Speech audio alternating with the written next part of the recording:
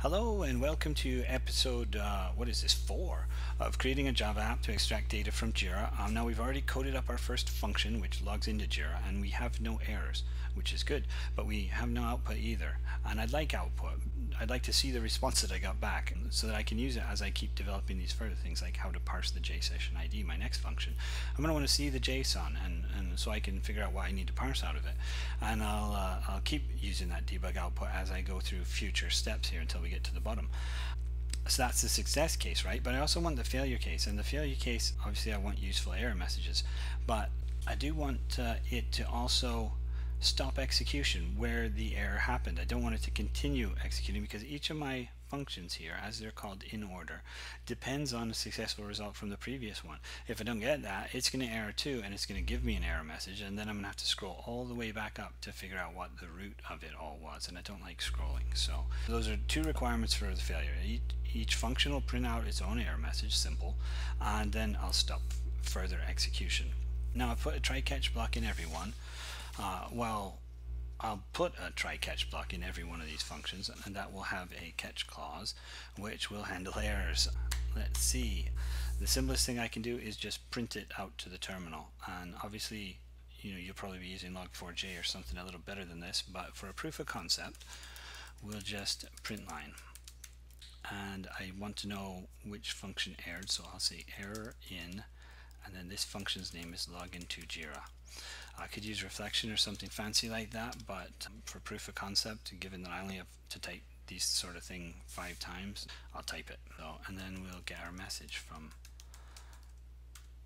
our exception.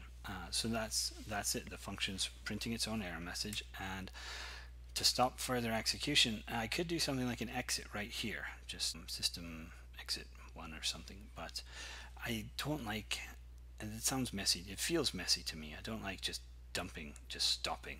I'd rather have it pass its message back up to main and handle it, pass its error status back up to main and handle it there.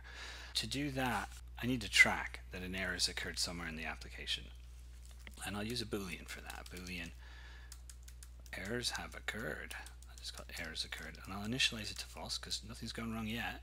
Hopefully, I've just been declaring some variables here. And then if not errors occurred, execute the step. Errors occurred, then execute this step. While the step's executing though, it might return a failure. So how am I going to return that? I think I am just going to, so all of these functions here basically are returning a string, except for write to file output. That's returning a boolean, and that's really just arbitrary. I just said I'll return a flag of success or failure as a boolean. I could return it as a string as well and make everything a string. If I were to do that, then I could return a string. So I'd set login response equals shouted error, and I could do that for all of these then. So let me change this signature here to return a string, and string, oh, there we go. So now everything returns a string, and this output is going to be a string. There I go again.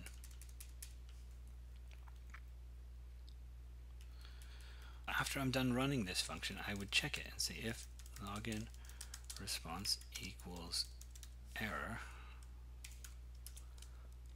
You know what? I can just make a one-liner out of this. Then we're going to set errors occurred equals true.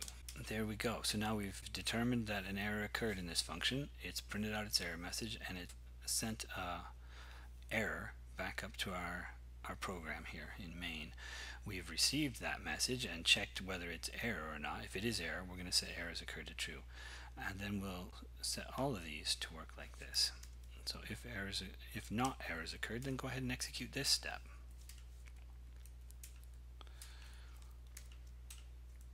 And the same for the rest of them. And there we go. That one.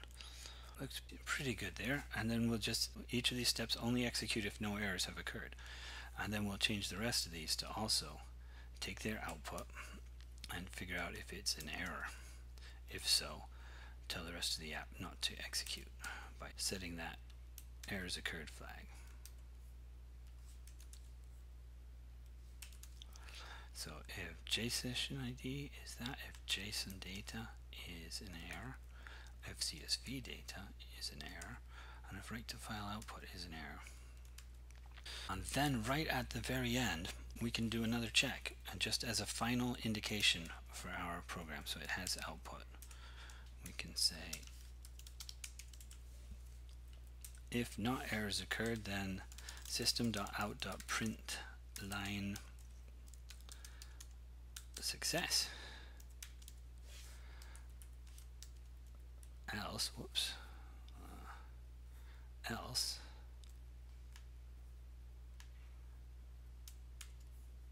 failure. Okay, now we have some error handling in place. Each function is going to print out its own error message and then tell the rest of the app that an error has occurred so that nothing else runs.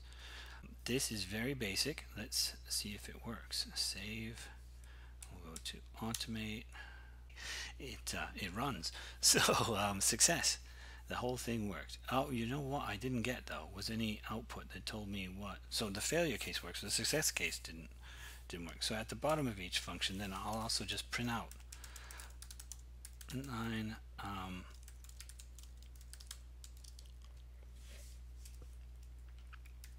We'll just print out some debug output. And there we go. So we'll do this at the bottom of every function before we return its result. We'll just print this debug output. Command S because I'm on a Mac, and back here automate. There we are, our login response from Jira itself. So we've called an API and got some data back, and there's our JSession ID, and we can use that to authenticate future requests. So that is it for really adding some error handling and debug output to our application. I think in the next episode then we'll move on to parsing out this JSession ID and saving it away so we can use it in later requests. Thanks very much, and I'll see you in the next episode.